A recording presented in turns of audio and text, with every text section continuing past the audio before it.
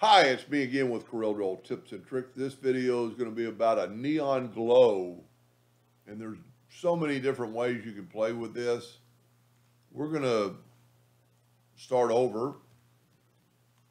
I'm going to make a duplicate of that. I'm going to take I just have a black background. Nothing, if I just left click, right, left click, it's just a black background.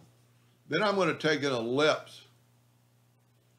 And because I draw in red, you can see it, but I'm going to make it white. So I'm going to right click on white.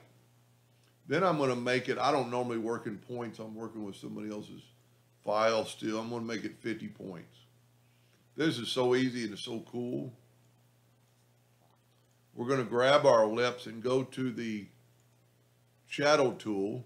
Go up here to medium glow, let's say.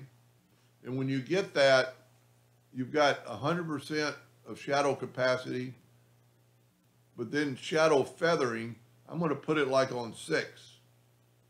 Then you need to go right here and go to the outside. Look what it did.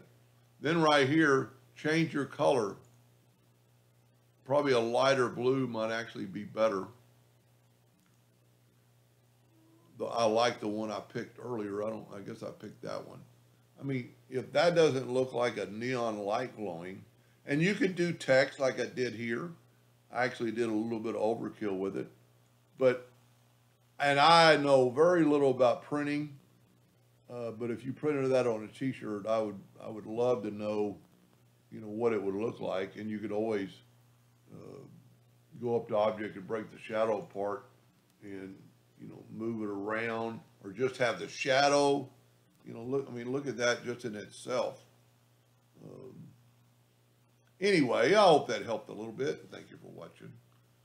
I wonder now that, hold on just a second. Now that we got that, I wonder if we go to Effects, Blur, and blur that white line.